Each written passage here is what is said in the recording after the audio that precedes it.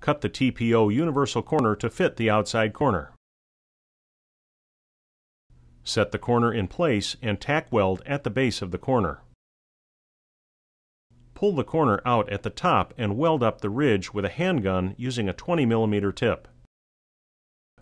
Weld the two horizontal corners next. Weld the flat portions of the pre-molded corner to complete the detail. Probe all edges of corner when cool.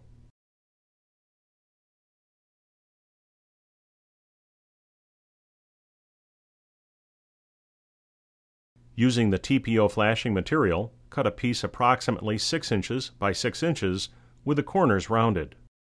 Using the handgun, heat and stretch one corner so that it will turn up the corner about 1½ inches and fit tight to each side. Make sure you have a good fit before welding. Do not force the material into the corners when welding, as it may tear. Set the hand-shaped corner in place and tack weld it at the bottom of the ridge. Weld up the ridge.